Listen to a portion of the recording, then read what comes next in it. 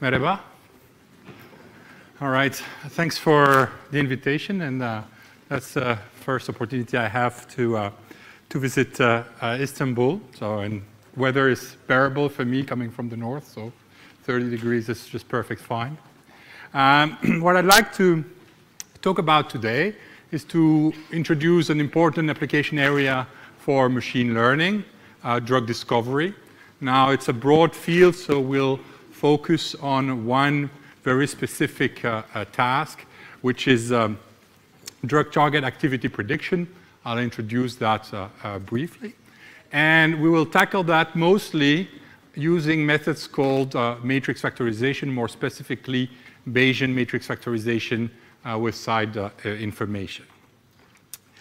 So I'll start with the context, and then I'll dive into the methods that we have been developing. Pointer here. Yeah. So I work in drug discovery together with pharmaceutical partners, and the pharmaceutical industry has been struggling in the past decades because the number of drugs that they've been able to bring to the market has been going down steadily. Okay?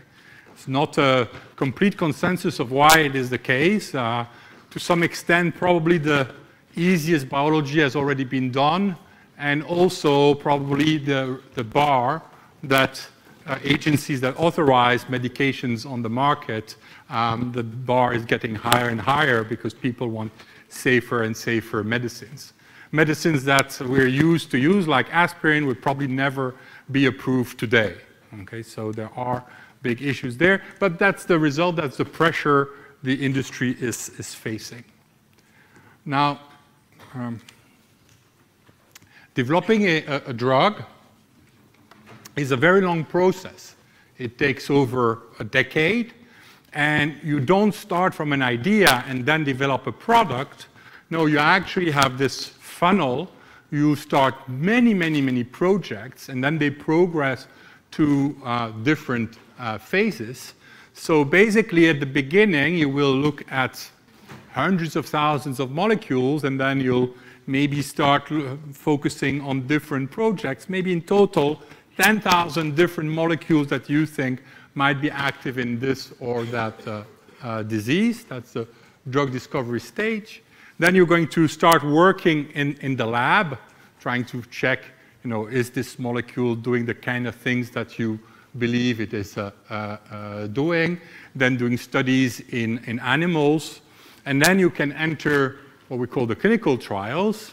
So in the first phase, it's just to check that the molecule is not dangerous. So you'll just take a few tens of healthy volunteers, give them escalating doses of the molecule, and see if nothing bad happens. If the molecule passes those tests, then it can move to phase 2, which will involve typically hundreds of patients, where we're going to try to figure out what kind of dose would be reasonable to give to actual patients. And then when you feel that you know what you're doing, then you progress to the full trial, to phase 3, where there you might have to look at thousands of patients and compare the drug versus the standard of care, or the drug versus a placebo, if there is no standard treatment available. And if the drug proves effective and safe, then you can ask to have it approved to go on the market. You present it to the regulatory authorities, and then if you get approval, the drug goes on the market. Now we're actually even going further. Once the drug is on the market, we still follow it up, and if we discover that, for example, bad side effects do occur, it might get removed from the market. Okay? So to get one molecule on the market, we might start by looking at 10,000 initial molecules over maybe 100 different projects. And projects will move one phase, or one step, 2 steps, 3 steps forward, and then they will fail. So when we say that it costs a fortune, and we don't know the actual numbers because nobody wants to disclose the right numbers, nobody wants to agree on the methodology, but numbers between $1 and $5 billion to bring a drug on the market is what you will mostly see. Here they talk about 2.6 billion. It's not the cost of actually all the work that is done on that particular molecule. It's the cost over all the different projects that were pursued and then eventually failed, and then divided by the molecules you bring on the market. So pharma companies face what we call the curse of attrition. That, yes, you can go to the first step, for example, in preclinical, and then you go to phase 1, and then in this study, a study for 2014, just over 2/3 of the drugs move from phase 1 to phase 2. From phase 2 to phase 3, only a third was able to go to phase 2, and from phase 3 to regulatory approval, only 60% was able to get through. And then from actually presenting your molecule for approval and actually getting the approval, so even though you've gone through the hoops of the first 3 phases, we still only have 80 or so % of being approved on the market for a multitude of reasons. And of course, you know, when you fail, well, you lose all the money you've spent, and the later you fail, that's also important, the more you lose. So if you fail in phase 3, that's much worse than failing in phase 1.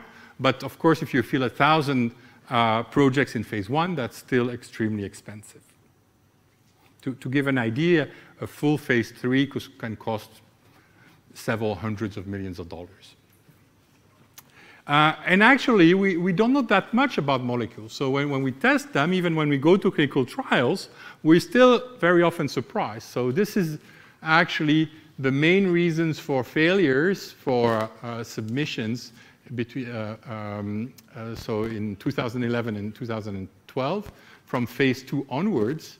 And even when you arrive in phase 2, you see that there's lots of failure because the molecule is just not effective.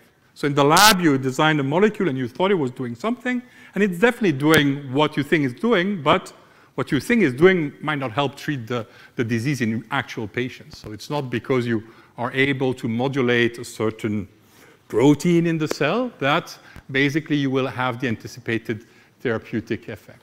Safety, you would think that when you look at the molecule, you can tell whether it's dangerous or not. Well, that's far from being trivial. So anything we can do to help streamline that process, either starting only the right projects or starting more projects and failing as early as possible, there's quite a few strategies, should help us to improve that process. And this is a very, very big demand from pharmaceutical companies. How can you, at every stage of the development pipeline, improve the quality of our decision making? Now, there are many phases, and for every one of these phases, you can devise interesting machine learning tasks. So we focus on one of the earliest steps, which is the compound or hit compound identification. So, of course, I know you're not biologists, so let's just try to simplify things a little bit. Okay? So you've studied a disease, and you've discovered that some protein plays an important role in that disease.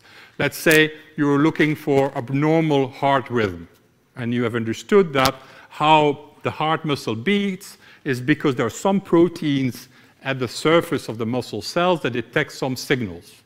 That's what we call a target. It's a protein, it's something that lives in a cell, and it has a complex shape, and this shape determines what it does. Okay?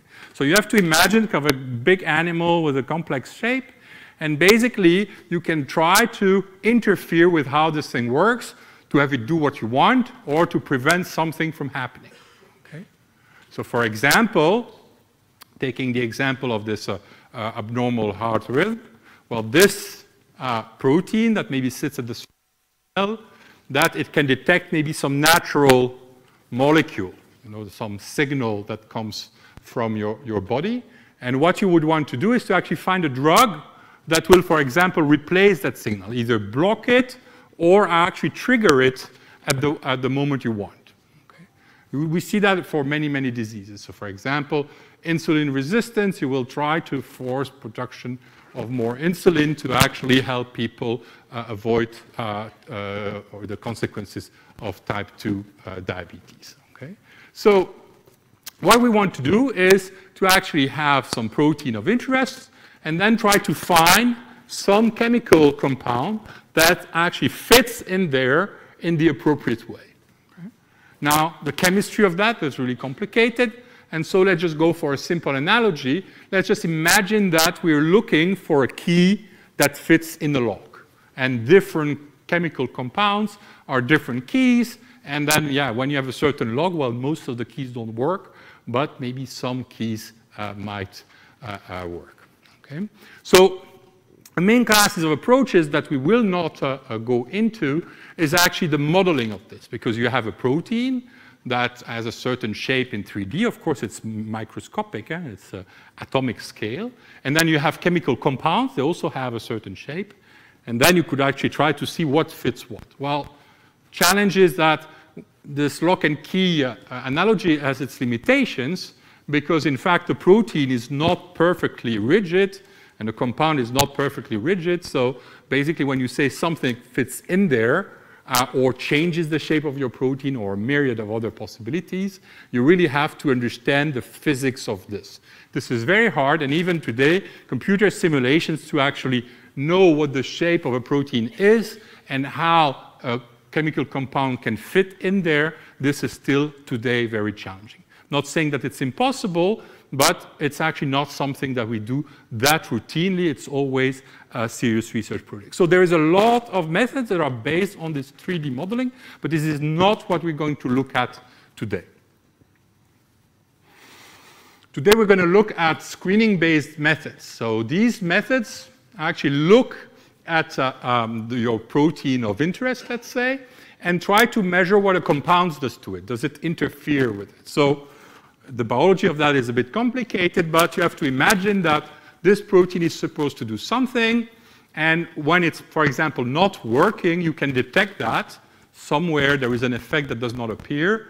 And for example, you can engineer cells to emit light when the protein is working normally and not emit light when it's not working normally. This is called an assay, a drug testing assay. So now you can add actually chemicals to the cells and see whether in the assay, and see whether the activity is perturbed by your compound. So one key measure, and the details are not so important here, one key measure is called the IC50 measurement. So basically what you will see is that when there is no compound, you have a certain level of activity, and when you add compounds, well, many compounds will have no effect at all, but some compounds will actually start, as you increase the dose of the compound, to decrease the activity of the protein, or in the assay more specifically. So you actually can make measurements at different, these are in log scale concentration of the molecule, and this is the activity in your assay, and you see that it starts at some baseline and then decreases, and actually it doesn't decrease to 0, it decreases to some threshold value. And a key quantity is called the IC50. It's the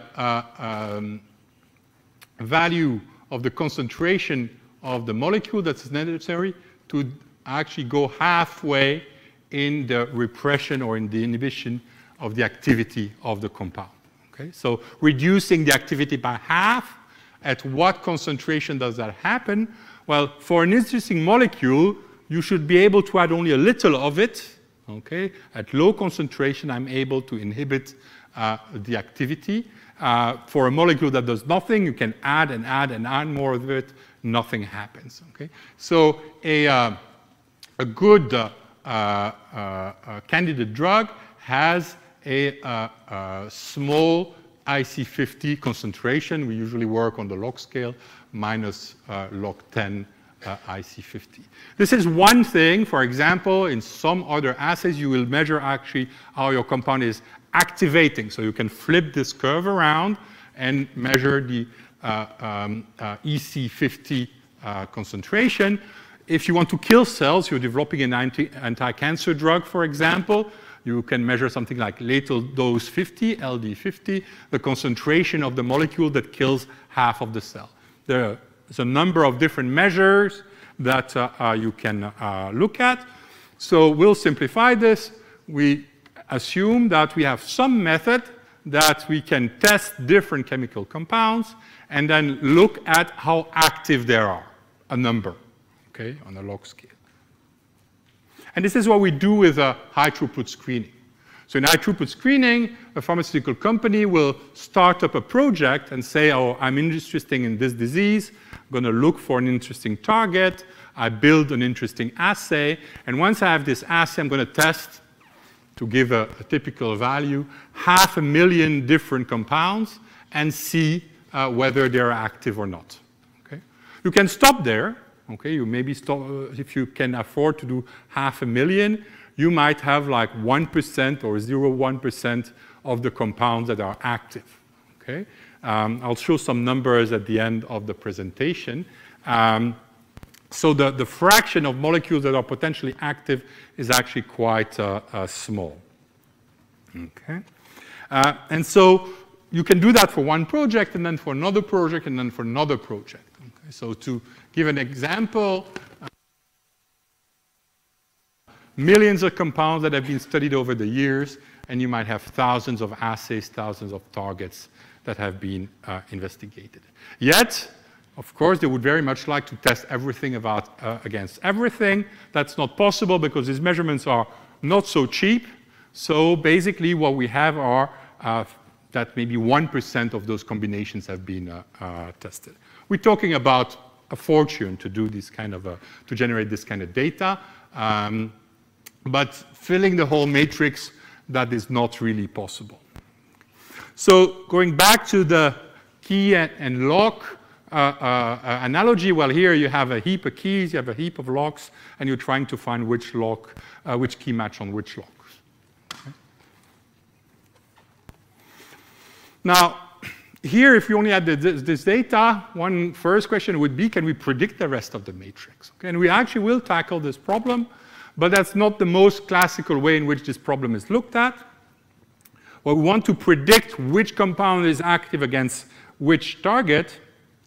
Usually we go one step further and we talk about what do we know about the compound. Okay? So compounds, I gave an example earlier. This is another example. These are these molecules. They have a complex shape. They're a complex object. So there is a question here about their representation. They are not, a simple string of numbers. There are these 2D graphs. That's how we like to represent them. In fact, they're not even 2D graphs. A molecule is a 3D electronic structure, and that's what is responsible for its physical or chemical properties. Okay? But usually we simplify it down to what we call the chemical structure. And what do? Well, we'll try to represent this not so simple graph. I mean, this one is reasonably straightforward. There are molecules that are big monsters, and they are very, very complex. Still, we can try to represent them. So the easiest trick is to actually make a list of important chemical features. For example, a ring like this here. Sorry. Over? Oh, yeah, it's better now. So, for example, a ring like this, you could make a list and say, when you see a ring like this, well, tell me, okay? When you see this oxygens, tell me. This would be a feature, and so we can make a list manually of features, and then go to a molecule and say which ones are present or not. Okay? So, a few thousand here, from 1,000 to 6,000 features. Represent the structure. And this is actually quite good. Doesn't capture fully the complexity of the molecule, but it does capture quite a bit of it. More modern methods, actually what they do is they make an even more complex description. Basically, they do things like, I go and stand on an atom, and I say, well, here I have an atom of nitrogen, and then they start making small paths. So I have a nitrogen next to a nitrogen. I have a nitrogen next to a nitrogen next to a nitrogen. I have a nitrogen next to a nitrogen next to a nitrogen next to a carbon. You make a list of substrings, subpaths in your molecule. Now this is a large number of features. We look a lot often at ECFP6, which has like 6 million features. Most of them are not present in any given molecule, so it's extremely high dimensional but extremely sparse data. Anyway, what we can say now is that, yes, when you have a chemical molecule, you can represent it by a large binary vector that is very sparse.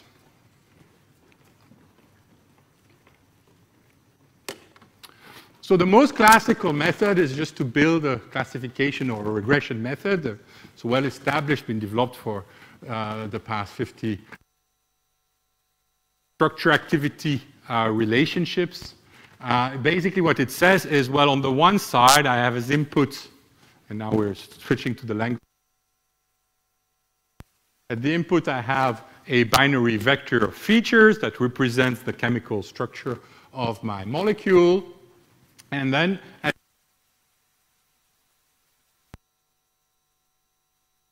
that, I'd like to build a model to predict values for new compounds. Okay? In a situation where I've actually screened a lot of molecules even, but I only had a limited number of active ones, so sufficiently high value of this score. I'm feeling a little bit nervous about moving forward because if I have just a few such molecules or a few families of such molecules, if then this fails, then my project stops. So maybe I would like to have more candidates, and then I would build a model like this and use that model to actually predict which other molecules, which I have not tested, are likely to be active. This actually works quite well if we have enough training examples, talking hundreds of thousands. When we have fewer, which is also the case for projects, for example, where the measurements are even more expensive, then it gets more tricky. And one key observation is that this actually is one project at a time. So I do this project, I build a model. I do the next project, I build another model. I do the next project, I build another model. While actually I've done all these projects and all this data is available. Okay? And so a key question we had was, well, could we do better if we actually shared information across tasks? So this is quite classical in machine learning. It's called multitask learning. Could we actually do better if we actually did the predictions with all the tasks together? Again, you have to remember, and that is maybe different from most machine learning settings, that typically this matrix is not full. Okay? So any one compound or target assay, might have, you know, a few thousand to a few hundred thousand measurements.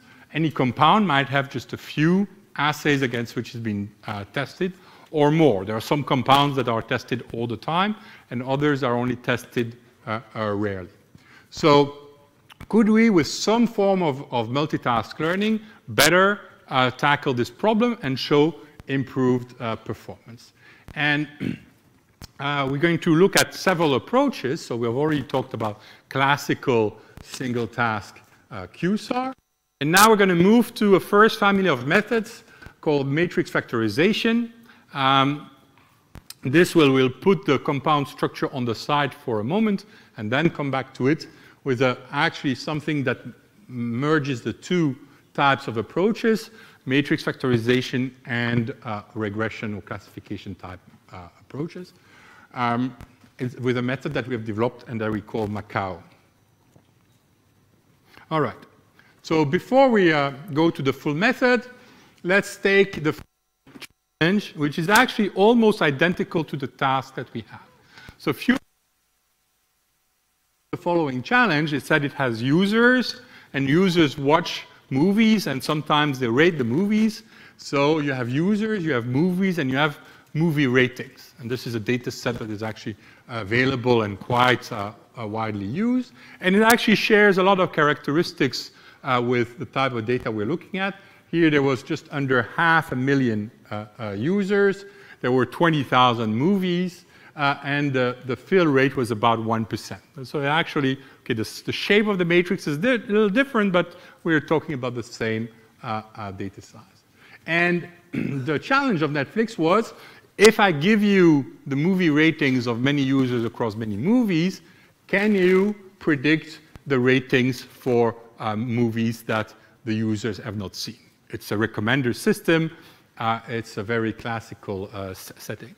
Now, if we look at this from a classical machine learning, this problem is actually a bit unusual because there's no input here for the moment. Basically, you have just the data of a user for many users and would like to make prediction. And so if you stick to the classical classification setting, well, there's no input here and you're kind of lost. Yet, this can work. Why can it work? Well, this is actually here very easy because you can naturally think about this problem. So if I find two users that tend to agree often on the movies that they have both seen. So I've seen certain movies, you've seen certain movies, we have like half of them that overlaps, and in those that overlaps, we have a reasonably good correlation, let's say 0.7, all right?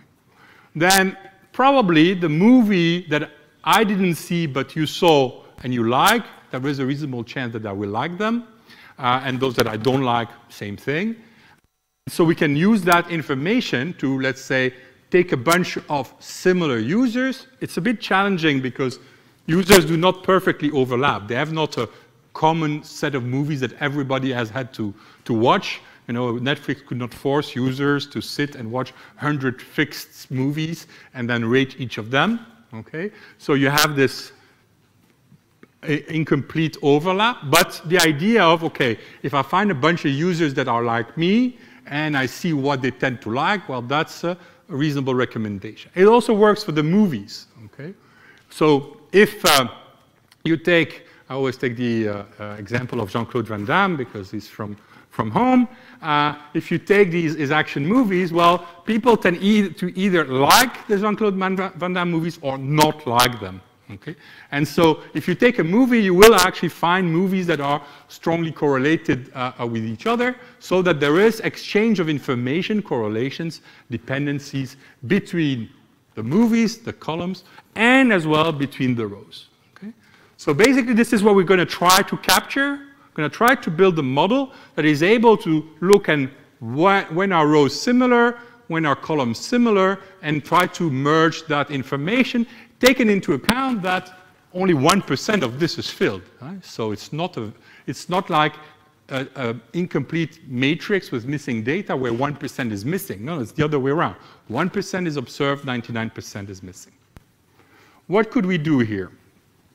Well, let's first take a step back and imagine that we have the whole matrix. Okay? So here we have a full matrix, fully observed, and we'd like to explain what we see in this matrix in a fairly simple way. You can view this as also a form of compression. Let's imagine I have this matrix and I would like to represent it with limited information.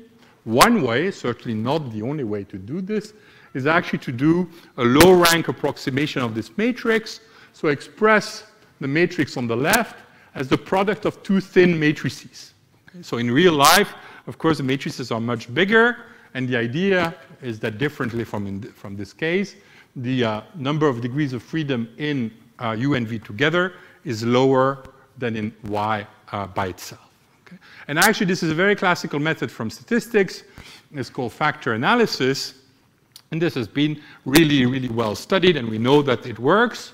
So basically, what it does is that it considers that a row of the matrix Y, so a certain Netflix user, can be explained as a weighted combination, as loadings, over latent representations or latent factors of users. So you have to imagine that there are some canonical users, people who like action movies, people who like romantic comedies, and now we're going to try to explain every single user as a weighted combination of these prototypical users. That's what latent factor analysis does. Yeah, that's here. So how could we solve this problem now? Well, basically, we have the matrix Y. That's the only thing we have. But let's take a moment and imagine that of those two matrices, let's imagine that we would know V. I know we don't know V, but let's imagine we would know V. Then actually, if I give you a row of Y, I'm asking you to find weights U's that actually best explain that row as a weighted combination of the rows of V. That's actually a linear regression problem. So I can solve this problem. If I have V and I have a row of Y, I can find the row of U by solving a linear regression. I can do this for every single row of Y. So if I give you the whole matrix Y and the whole matrix V, then you can estimate the matrix U. Now the problem is that, yes, this is very nice if I know V, but I don't know V. But now you can see me coming.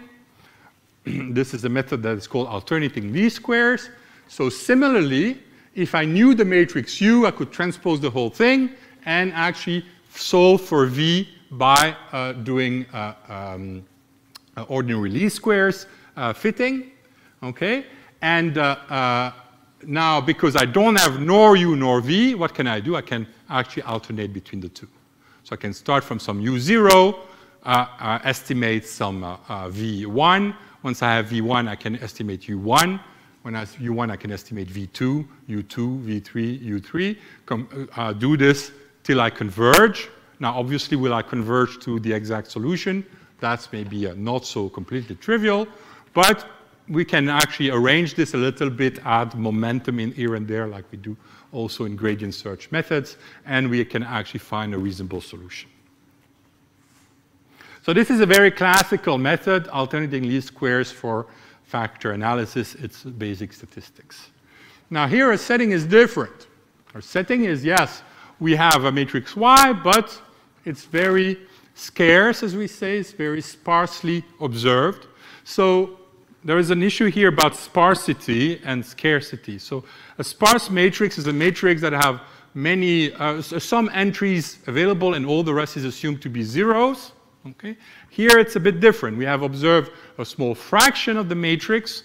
Maybe the rest of the matrix is absolutely not zero. So what is sparse is it's a sparsely observed matrix, and we usually call it a scarce matrix to make the difference between a scarce matrix, which may be full, the matrix underlying it might be full, versus a scarce matrix where we believe we have observed everything and most of it is zero. So what do? Well, we can actually do the same thing.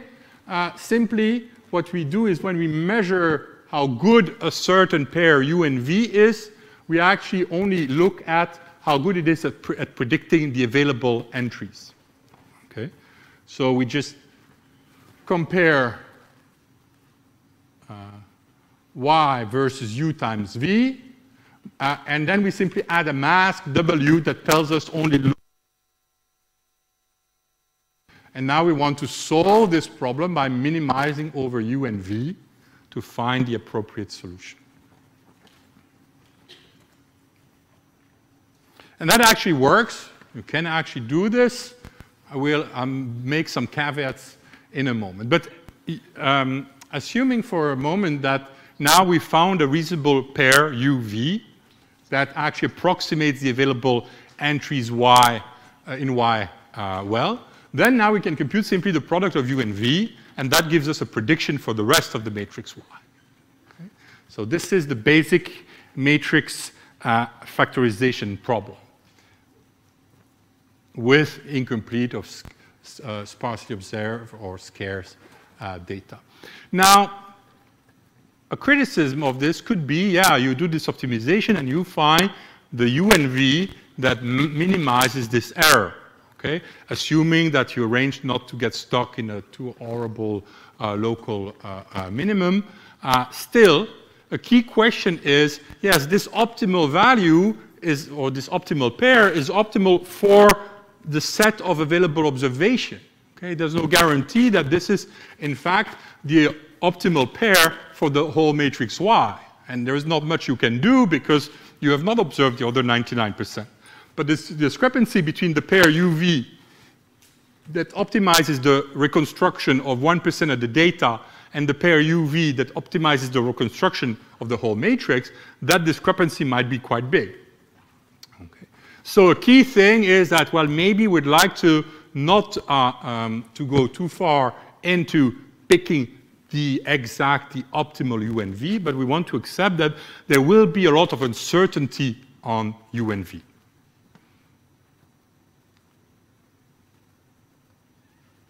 So what we do is actually we switch to Bayesian modeling, and I will, maybe some of you are familiar with Markov chain Monte Carlo methods, maybe some not, so I will not assume that people are familiar with it.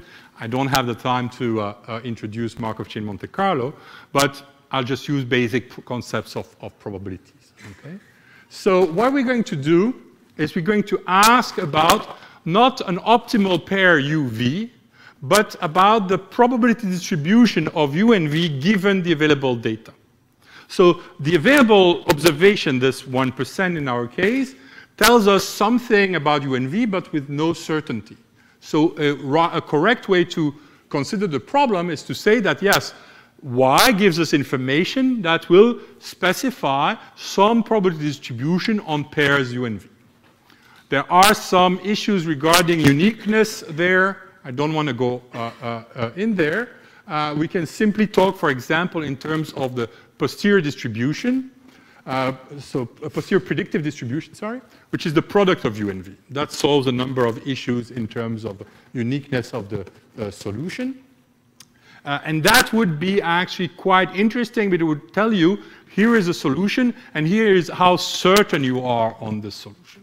So potentially, if we can do this kind of modeling, we will not only be able to predict an entry in the matrix Y, like we do here, we actually will predict a whole distribution over any entry or even over the whole matrix Y. And that, for example, our pharmaceutical partners were very interested in that because they said, well, you're telling us what are possible hits, in a classification setting, but we'd like to know what's the probability that something is a hit, for example, as a certain threshold of activity. So they actually quite like the idea of modeling fully the uncertainty. Now, if you say, okay, let's do Markov chain Monte Carlo, and then you add, okay, I have, let's say, 3 million compounds, I have 1,500 assays, so the matrix of activities is 3 million by 1,500, and for these 3 million compounds, I have 6 million features, and I would like to build a Markov chain Monte Carlo model for this. People will look at you and say, well, you cannot do Markov chain Monte Carlo in such high dimensions. And actually, yes, you can. The thing is that you can use a number of tricks that I will briefly detail here to actually overcome the limitations of the high dimension. The key is that you don't have all that much data. The matrix is only 1% filled for the activities. For the feature matrix, I think it's 0.01% filled or something like that. So, but extremely sparse or scarce. So we've tackled the problem with ordinary least squares before, and we're going to start from there. So in alternating least square, we said, okay, you can find a U if you have V and Y. And that formulation is well established, and you can, of course, have all kinds of variants, and you can do partial least squares and ridge regression, whatever, doesn't matter too much. But the canonical solution for ordinary least squares is that if I give you the matrix X, that would be, for example, the U's, and I give you a matrix Y, then you can find the regressors beta by actually looking at the pseudo-inverse of the matrix you're looking at. Okay, so X transpose X inverse, X transpose, that's the pseudo-inverse of the matrix X. Okay? So that's a classical ordinary least squares problem. And in fact, what we're going to do is we're going to transpose this problem in a probabilistic setting. Okay? So basically, if we say that, okay, we have a Y, it's actually X times beta plus some noise. Okay, we can look at the behavior of this, and it's actually a normal distribution. Okay, and this normal distribution has actually, as a maximum likelihood solution, the values you see there for beta. Okay, so that's first the classical ordinary least squares. That's what you do if you want to solve the optimization problem. Now we're going to jump to the probabilistic formulation. And so we use something called the Gibbs sampler, and I will not detail how the Gibbs sampler exactly works, the theory behind it, or why it's a Markov chain Monte Carlo method. I'm going to simply formulate it in the following way. So a Gibbs sampler, it would be here what we call a block Gibbs sampler, because we update many variables together, would be a scheme where we have two matrices U and V, okay, and we update U by drawing from the probability of U given the current value of V and the available matrix Y. Okay, and then we update V by actually taking the probability distribution of V given the current value of U and the available matrix Y. And so you see this is very much like alternating least squares. So in alternating least squares we did, if you have a current V, compute a new value for U. When you have a new value for U, compute a new value for V. Repeat that until convergence. Here we say, no, we're not converging. We're actually sampling. We're saying, given U, pick a U according to its distribution, and given a U, pick a V according to its distribution. And what the theory of Markov chain Monte Carlo and the Gibbs sampler says is that if you keep repeating this, then after some time, that's one of the tricks or the difficulties with Markov chain Monte Carlo, is that you're not very sure how long you have to do this for, but we see in practice that it works reasonably well. The successive pairs of U's and V that you're going to get from drawing U according to its probability given V and drawing V according to its probability given U are actually samples from the probability of the pair U and V given Y. Okay? So what you have to imagine now is that you will actually produce pairs of U and V's. And these pair of U and V's represent the posterior distribution of the probability of U and V given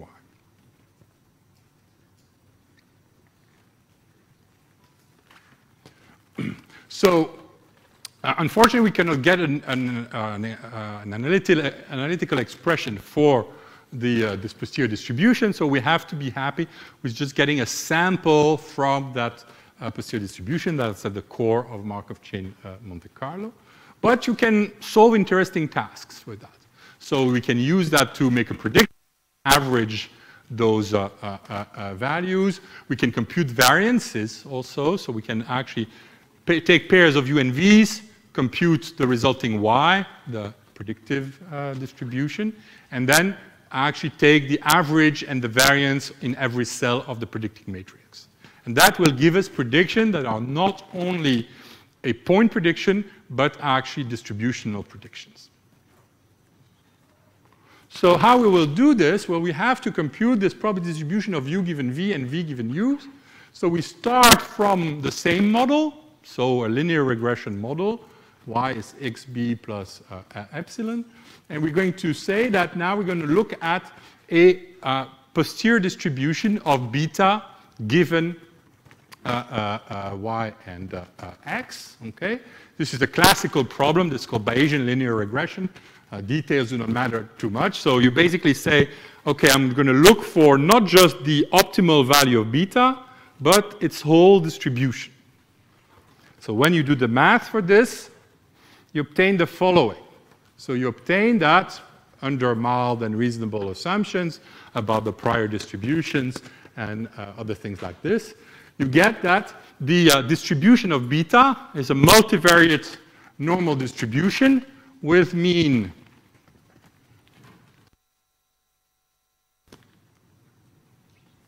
and with precision matrix, so the inverse of the covariance. Okay? So that's the parameters of a multivariate normal distribution. Now, if you go back a little bit, this is the estimator in ordinary least squares. the pseudo-inverse times y, x transpose x inverse x transpose. What do I have here? This mu n, it's almost the same. You know, there is just a little difference. There is some lambda 0 and lambda 0 mu 0, but if those were to be 0, that would be the same. So actually, the average of your posterior distribution is actually a regularized, so you can view this as regularizers, a regularized value for the solution of the ordinary least squares problem. Is actually the ridge regression solution. And on top of that, you also have a model for the uncertainty. So you know an optimal regularized beta, which would be here, but you also sure you are about this beta. Okay? So now we know that if I get is this multivariate normal kind of posterior distribution. Now still you would have to say, okay, that means that now I have to draw repeatedly from these high-dimensional multivariate normal distribution. Okay? That might not be a piece. But actually it's not very difficult. There's a simple trick to do that. We call that the gambler trick. Because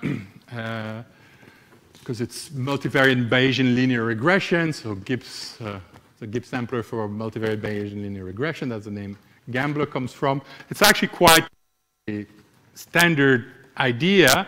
We just didn't see in the literature, although I'm supposed people are familiar with it, and so we gave it that name, the gambler trick. So basically, when you have to sample from a multivariate normal distribution, what do you do? So you have the covariance matrix sigma. What you do is you find a square root, so a matrix such that A is equal to vector of unit normal random noise. Then if you take a sample from that unit random noise multiplied by A, add the mean, actually Z is a sample from this multivariate distribution. That's textbook algebra or probability theory. Now, it is actually possible to a sample from this posterior distribution, but actually, okay, you have to look at this and you actually have to do some algebra, but eventually you can show that it is possible to take your x and y, extend that with the regularizer, and then add the noise, and then actually this thing has the distribution you want. What does that mean? It means that if you have you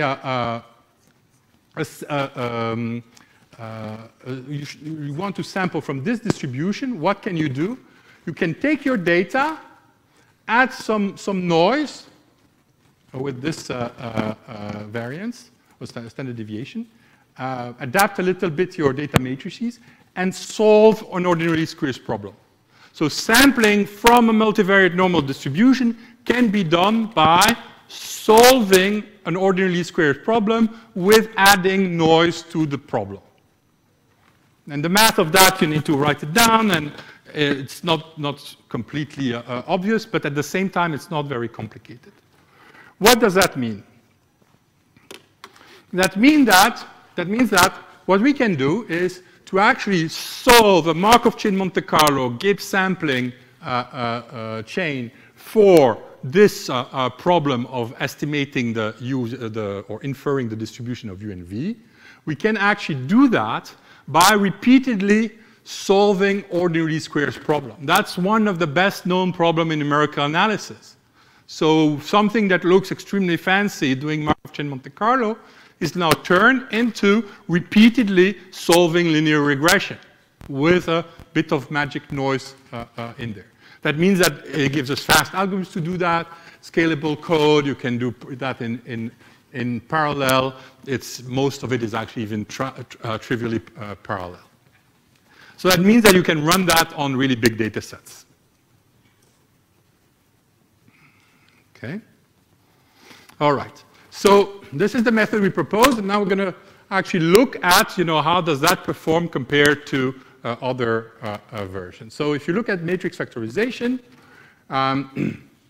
we're going to look at our matrix, for example, the Netflix data or the drug activity data. And there is actually two popular variants, one called probabilistic matrix factorization, which is essentially the alternating least square type of approach that we describe. It's called probabilistic because it's based on maximum likelihood, but in the end, it's actually essentially the thing that's very close to the factor analysis that I described. And then Bayesian probabilistic matrix factorization, which is the type of method that I described. Netflix challenge, what you actually see is that basically, I'll just compare two. You have the probabilistic matrix factorization, so this number of iterations. Cannot really compare that with the Bayesian method in terms of number of iterations, but basically you see that the best score you can achieve with this PMF is here, while with the Bayesian method you can achieve a lower score. Okay, so the Bayesian version, because it handles uncertainty better, is able to better model your data. And maybe even more interestingly, it does this where it actually matters. So these are two curves. So you have PMF, and then this is logistic PMF. It's basically adding a logistic function to formulate it as a classification problem. So it's a slight improvement over PMF. Okay, and here is the number of available ratings for a movie. And what you see is that when you have lots of movie ratings, the two methods do not differ. But when you have only a few ratings available for a user, then it actually makes a big difference. There are applications where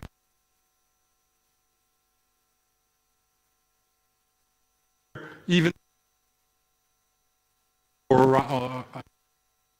and so interested in predicting better those assays. Available measurements is low. For those where we already have 500,000, yeah, well, probably we have everything we need, even if we look at it single task. Let me skip that. So for those of you who would be familiar with Markov chain Monte Carlo modeling, we can represent this as what's called a plate model. And so what this says basically is that any entry in the matrix Y, so YNM, results from the product of some vector U with some vector V, so UN times VM. And these vectors, so U is actually drawn from a multivariate normal with some multidimensional mean mu U and some precision matrix lambda U. And those things are themselves have meta parameters, mu 0, and here k0, kappa 0, w0. Okay?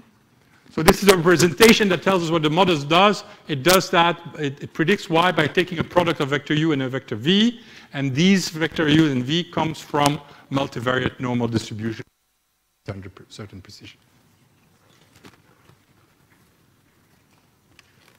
Okay, so what we for the Gibbs sampler, what we're going to do is we're going to actually do this update by solving this noisy linear regression at every step.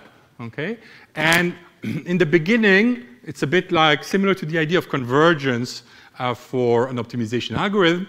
In an optimization algorithm, well, you iterate until convergence. Well, the Markov chain Monte Carlo method also have a notion of convergence, except that it does not converge to a fixed solution. It converges to a probability distribution. So basically, the first values that you have from this chain are actually not meaningful. It's only after enough steps that the values are actually approximately drawn from the posterior distribution. But what we see is that you don't need to do a gazillion number of iterations. That's one of the big issues with Markov chain Monte Carlo. Sometimes you have chains that are well behaved and then you do the rest is usable. Sometimes it takes forever before the samples behave well. So here, going back to this, a comparison. So here we take a public data set. I'll talk about industrial data sets later. A public data set, 15,000 compounds, 350,000 values. So in fact, there is like 2 orders of magnitude difference between the industrial data and the public data. We formulated this as a classification problem, and we did proper cross-validation. I'll mention that a bit later. And here we have one parameter, which is the number of latent dimensions. So when I have U and V, it has a certain thickness. If you make it more thick, well, there's probably potentially more that you can capture, but it might be less robust. When you make it less thick, it will maybe capture less information, but it might be more robust. And so here is the misclassification error as a function of the number of latent dimension. And what you see is that after about 10, actually the error plateaus. Okay? And you see that the Bayesian version, the Bayesian version outperforms the optimization version. So we actually hear the Bayesian setting. However, if you compare this to the more classical method, a classification or a regression, so this is here, where you would say, wait, you've talked about predicting this matrix based on the activity of the compounds against the targets, but these compounds, we know their chemical structure, and we know it's the chemical structure that determines whether or not they're active. So let's just do a classification or regression type of problem, and this is what we do here. So using a ridge regression method, we actually see that the input features, you do better. So let me go back to the presentation.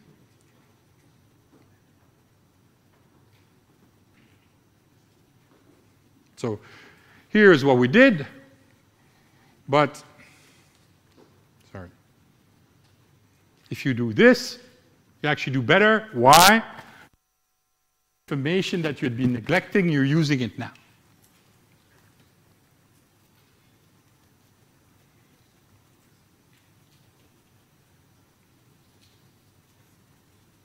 Now, that doesn't mean that what we did was useless. It's 2 different things. So one, look at the structure, can we predict activity? The other one is only these and try to actually communicate information across the different assays to see whether you can improve predictions. And now, obviously, what we want to do is we want to combine both. We get the best of both worlds, and this is where we're going. So this is the representation of the model, the Netflix-like model. So basically, we have compounds, we have the targets, so the protein targets, and we want to predict this matrix here. This is the corresponding plate representation. What we simply proposed was to extend this by taking the compound features into account. So when we have a latent representation of a we want to inform that with the matrix of fingerprints or the fingerprint of that compound to a set of regressors beta. Okay. So basically, we want to factorize y as a product of u and v, but we want the u to also depend on the compound structure to a set of regressors beta. So that would be the a plate representation. We keep the model as before. Y is given by the product of vector u. But now this vector u is also informed by a set of I through multiplied by a set of regressors beta. So not a super complicated model. And the good thing is that with that, you can improve the performance further. So you can show that indeed in this public data set, as you increase the latent dimension, at some point this method we call Macau, okay, because it's a gambler, and we see that we can actually capture extra information from the different tasks. So it's a way to do a multitask regression or classification. I'll go very quickly through this one. Basically, now you also have to sample U, sample V, but also sample beta. And so what you can show is that there is a similar trick that can be applied here. You can look at your matrix beta, and you can also sample beta by solving linear regression with an appropriate noise injection. So what the cycle is now, update U, update V, update beta, each time a linear regression with noise. Do that again, again, and again, and then the result is actually samples from the posterior distribution. So when we ran this now on actual industrial data, so 2 million compounds, about 1,000 targets, so a bit of selection compared to what I have given before. We did this with a small fingerprint, so 6,000 features. You know, when I gave the description of fingerprints, the simple ones and the more complex ones, it's one of the more simple ones, 6,000 features. On okay, and when you use a large now, so now you have 2 million, 1,000. You can solve that with a week on a 15-node server. Okay? So this means that these methods do scale up quite elegantly. We wanted to actually go further and now check that indeed what I showed in the previous plot was actually also true on the industrial data. So basically here what we did was to focus on single task versus multitask. So for single task we used a super vector machine with a linear kernel. We looked also at the Gaussian kernel, but the performance was similar but not scalable. And for the Macau, we were actually a bit further in our research, so there we tried actually deep learning representation. So think of deep learning and where we had pre-optimized on the public data a bunch of parameters.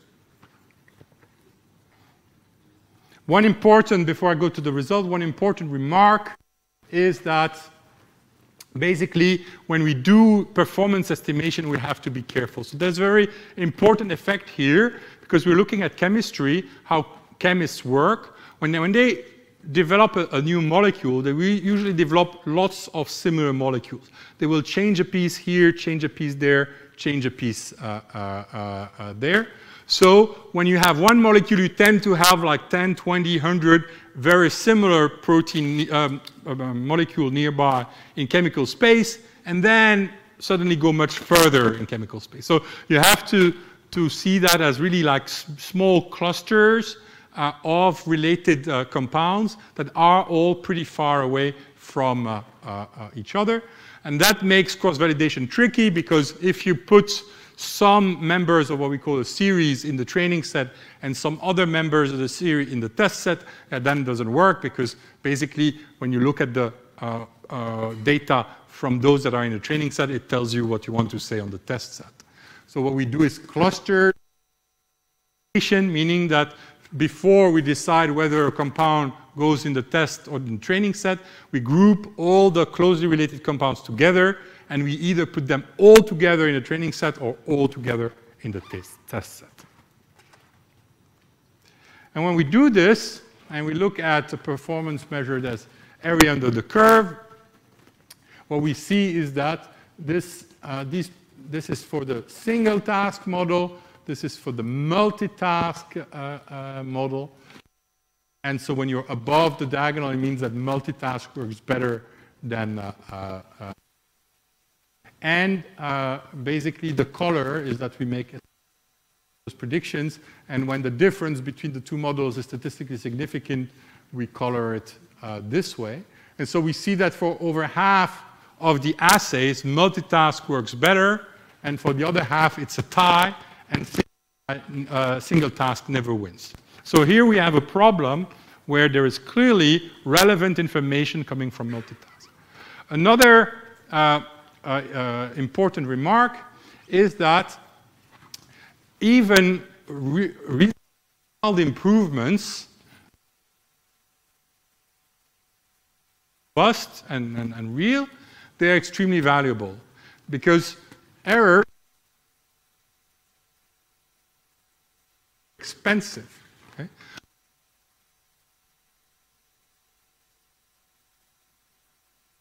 You need to have 4 times as much data.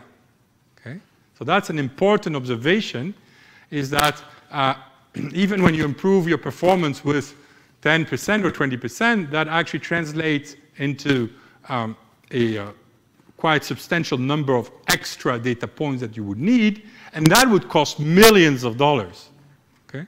So even small but reliable improvements are extremely valuable here.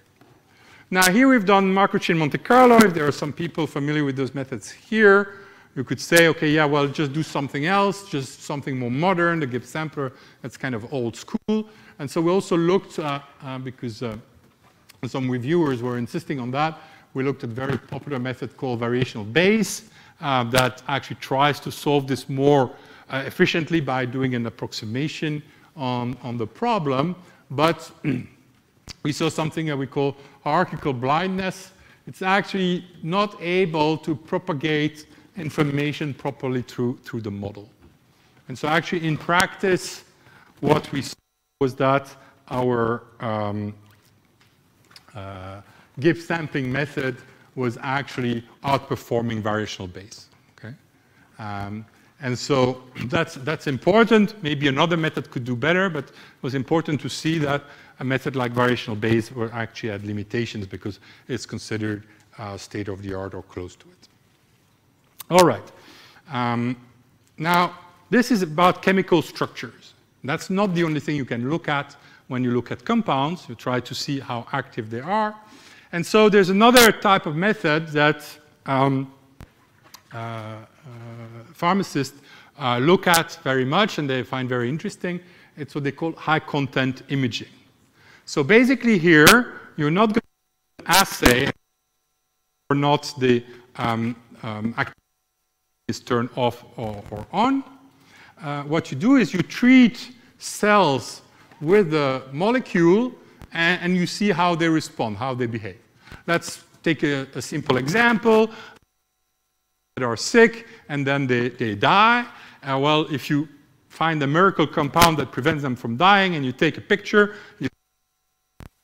molecules are doing better than other.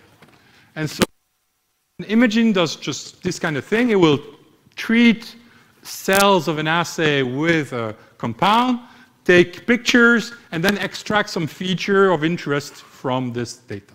Typically only one or a couple of features. And here we proposed another approach, which was to actually take and actually represent them broadly, so extract features. So I have some feature representation. We use a tool called the cell profiler that extracts things like the shape and the density and things like that in the picture.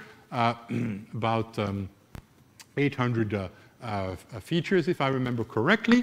So now we could represent compounds by features of the images taken from treating with these compounds.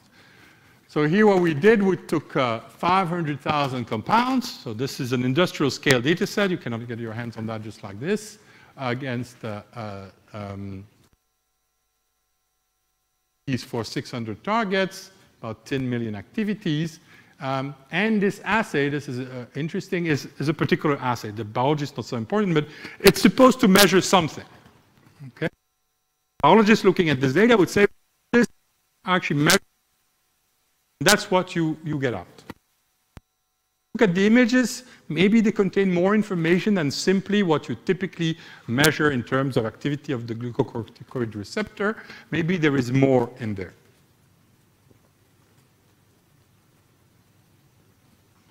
Sorry. So what we did is we now have two matrices, one compounds versus features of the image, and compounds versus activity against the targets. Models make not much has And so we applied this to 2 projects. So one in oncology, they have a certain target, a kinase, and basically they tested a number of compounds, and about just under 1% of the tested compounds were active. Okay? And this target, the process we're looking at, there's no known receptor. So this has nothing to do with the glucose receptor. Actually try to predict the whole, make predictions against 140 compounds. And we get a 40% hit rate. So coming from a 0.7% hit rate, after modeling, we have a 60-fold enrichment. We have 60 times more actives than when you test at random. Another project, central nervous system, trying to target initial screen at the hit rate. So only 1 out of 1,000 molecules was active. Okay, and then you need to further sort them out. So this was a project that, yeah, you could say, well, we didn't find very much here. Okay? Again, no known relation to the glucocorticoid receptor. We screen the compounds from the imaging data. Then there's some magic. So basically, initial selection, then the chemist goes and handpicked things that look sufficiently diverse and look exciting. And eventually, the chemist out of the first ranking selects 140 compounds and gets a 20% hit rate. 250 times more hits than in the screen. So basically, we showed that from these images, you can really capture information that's relevant to activity. But that's maybe not even what got the chemist most excited. So one of the limitations of structure-based prediction, so you take the structure of your molecule and you try to predict whether it's active, is that you need to have a bunch of things that are already active, so a bunch of molecules that are already active. And basically, you're going to use that to make a model, but it's basically an interpolation model. So essentially, if I have 2 molecules that kind of work, well, basically, if I take part of them and bring them together, there's a good chance that it works. So the chemistry that you find with QSAR-like model, even the multitask-like, tends to be chemistry similar to things that you have already seen. And that's one of the limitations in these methods that make the chemists say, yes, you can bring me new hits, but they look so much like things that I've already seen that you're not telling me all that much. All right, so here what you have is 3 distributions. This is a measure of how similar compounds are to each other. Okay, so this curve is how similar are the positive hits in the initial screen, so when you select it at random. And so typically, yes, you have 0.1%, so maybe a few hundred hits, but they tend to be mostly very similar. So there, you have maybe a few hundred, but still it's not like, it doesn't feel like a few hundred. Okay? This is selected compounds, much lower similarity. Okay? And here is the hits that were found by what we call the biological expansion. And what you see is that some of them look like the initial hits, but about over half of them are actually quite different. They are other chemistry. Okay? This is the oncology project. And the CNS project is even stronger. The hits from the initial screen are quite similar to each other, but the new ones that you find are completely different. And that is actually very interesting, very exciting for the chemist, because it says, I can actually give you, by looking at images, I can give you new compounds that are unlike compounds you've looked at before, and they are still active. That's what chemists call scaffold hopping. It means that they actually go from totally different chemistry. And there the business side enters, because if you're doing chemistry like a competitor, yeah, then the competitor has patents all over the place. So you're kind of blocked. You can't do anything. So sometimes you say, this molecule is exciting, but my competitor has patented this molecule and many thousands of molecules around it, so my chemist cannot get me out of this. But if I find like this here a new molecule with a similar, then I can hop somewhere else in chemical space and actually start a new drug development program. That got the chemists very excited. So, in fact, we did this now not in the lab, but just in silico for all the assays. And the surprising result, I must admit it was surprising for us really, was that for about just over a third of the assays, we could actually get some decent signal. And for about 5% of the assays, we could actually get a reasonably strong signal. Okay?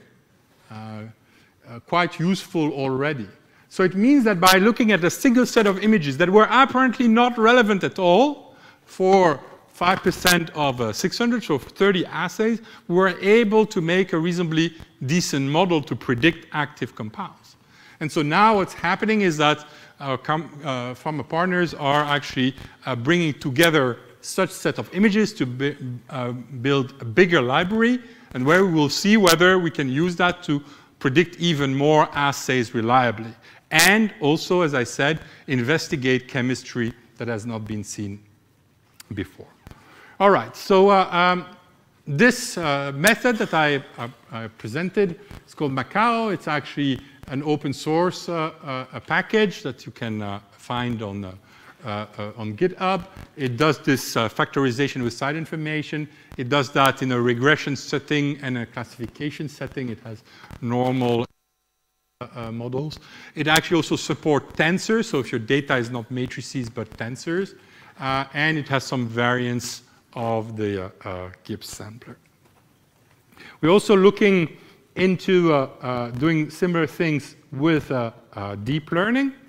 And so the idea, the central concept, and what I find most valuable in this approach is the idea that from this very incomplete data, okay, so imagine seeing a picture and you only see a couple blocks in that picture, still you can try to figure out what's actually hiding behind that, because you can imagine some kind of latent a representation of the data. And so the idea that basically this incomplete data might be sufficient to infer some latent representation of compounds and latent representation of targets or whatever objects, users and movies, if you want, that actually is a core idea. It's somewhat related to ideas of autoencoders, but not quite the same. That you would try to learn this representation that when fed to an appropriate network, they allow you to predict the activity. The problem looks a little strange at the beginning because you actually have to learn the input data and you have to learn the network. Okay, so that sounds strange, but only from the activity data.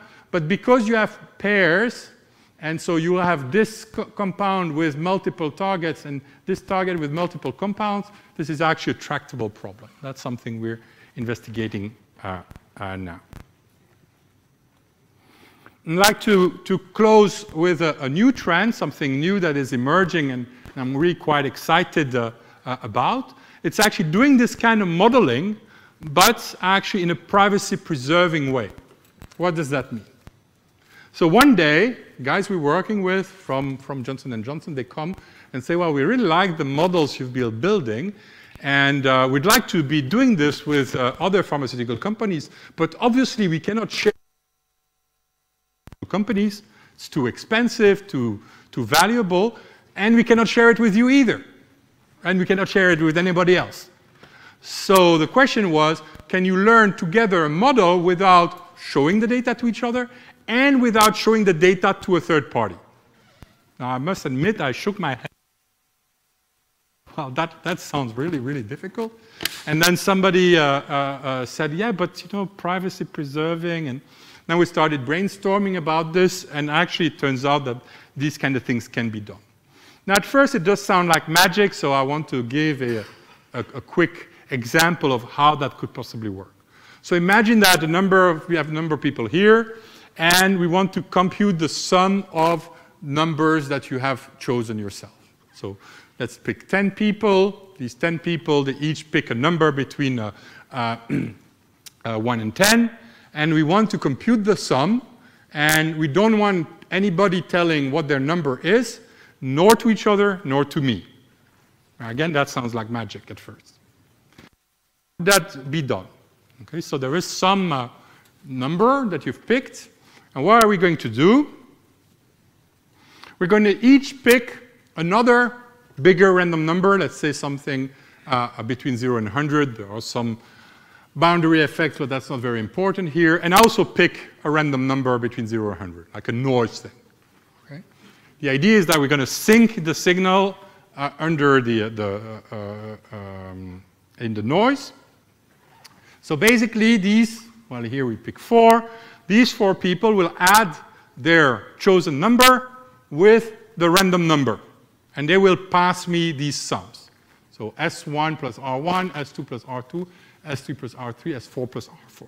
Okay? I see these sums, but obviously I cannot guess the original because it's kind of hidden in. Okay? To this 4 sums, I also add my own random number. So basically I have R0 plus S1 plus R1 plus S2 plus R2 plus S3 plus R3 plus S4 plus R4. That I put on the side. And now we organize a chain, so I take my random number, I pass it to the first person, that adds now R1, then passes that to the next person, or adds R2, R3, R4. So here we have computed R0 plus R1 plus R2 plus R3 plus R4. What do we do now? Sorry. We subtract the 2, and boom, we have S1 plus S2 plus S3 plus S4.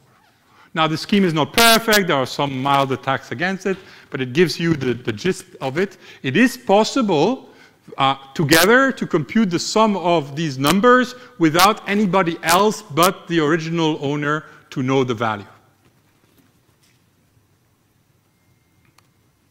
So we actually proposed a similar scheme, which we're currently developing. So if we do Macau, what you have is you have, you're trying to learn from your data U, V, and beta. Let's say there is a first party doing that. Then there is a second party, and they could do the same thing. They could actually, from their data, learn U2, V2, and beta2. Okay, but obviously, if they're connected, there would be no communication whatsoever, and they would not be able to benefit from the information available in each other's data. So the scheme we propose is the following, is to say, well, when we have U and V, U is about the compounds and V is about the targets.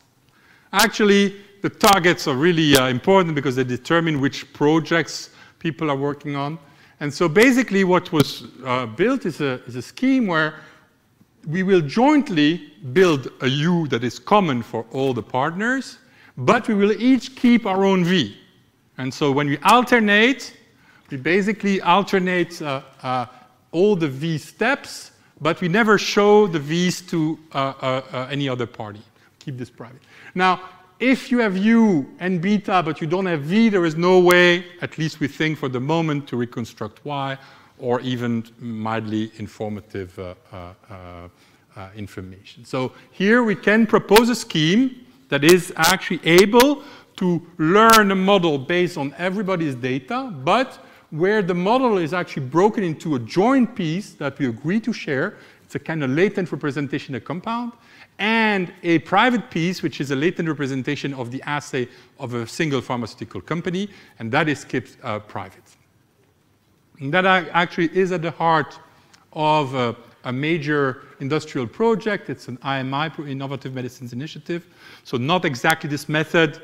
I need to keep it confidential, but a deep learning variant of this is actually used now to develop a tool that will be used by 10 of the world's major pharmaceutical companies to do exactly this learning and build predictive models that they can use in-house.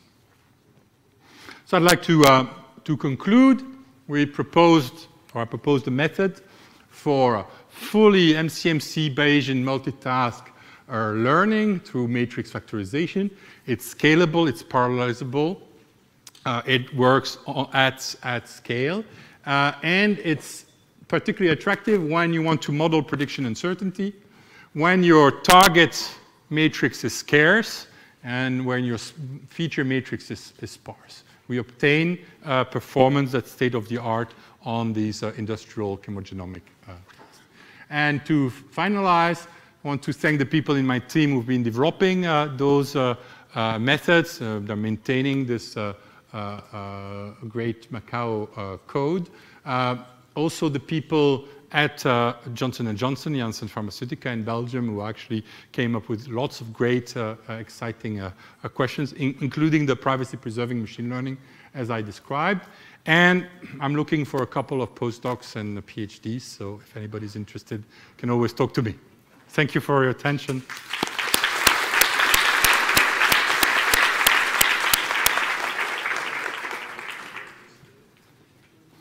Do we have any questions?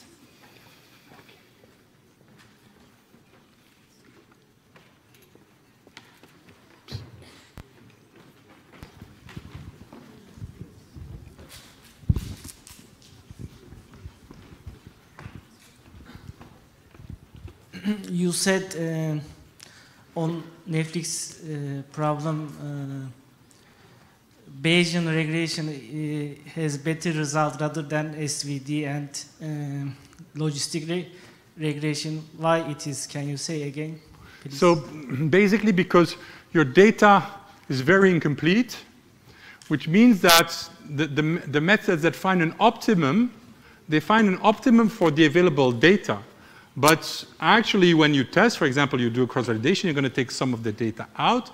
The data that you take out is actually from the behavior of the entire matrix. So the optimal value you would want is the optimal value for the full matrix, but you obtain an optimal value for the highly incomplete matrix. And these two things are quite different. So taking the uncertainty into account, saying where am I certain and where am I not certain, will allow you, for example, to compute a posterior mean estimate that is actually better than any single individual estimate. Thanks. Any other question?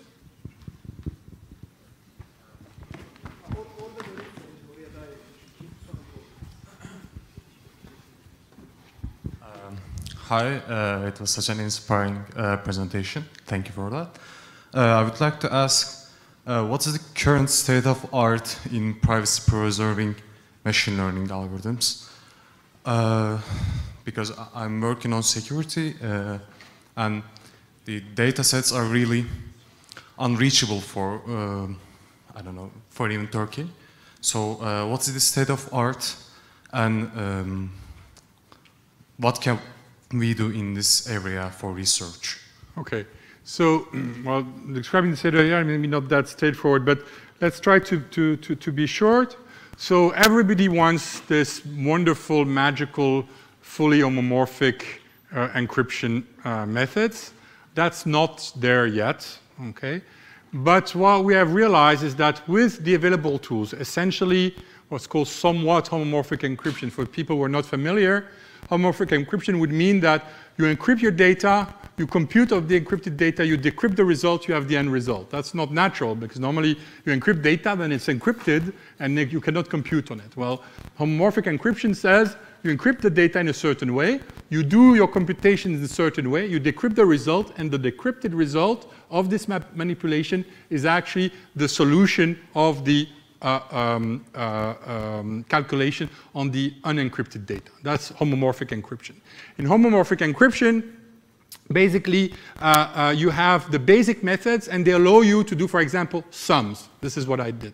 But to do most calculations, you need sums and products, and a fully homomorphic method would need to allow you to do both sums and multiplications in the encrypted domain. That still remains. There are some methods, but they're really kind of harsh to use in practice. However, what people have seen is that with the simpler method or with what's called multi-party computation. In multi-party computation, what you do is you take your data and you have to imagine that you split the data into pieces. Like imagine that you put all the odd digits on one side and the even digits on the other side. You do the calculation on both sides and then you bring everything back, and the parties doing the partial calculation have no idea of the end result. Simplifying again. Well, with somewhat homomorphic plus multi-party computation, you can already do a lot of things.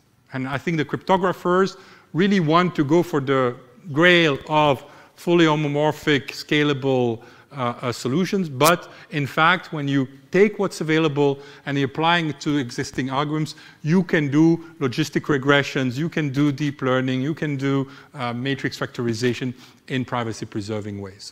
So it is possible to actually tackle machine learning in a privacy-preserving way today. Now, a question is, on which question is that the right thing to do? Because here we really have a situation where the parties are paranoid about having someone see their data. There will be many situations where the parties will want their data to be protected, but they will be willing to tolerate some amount of risk.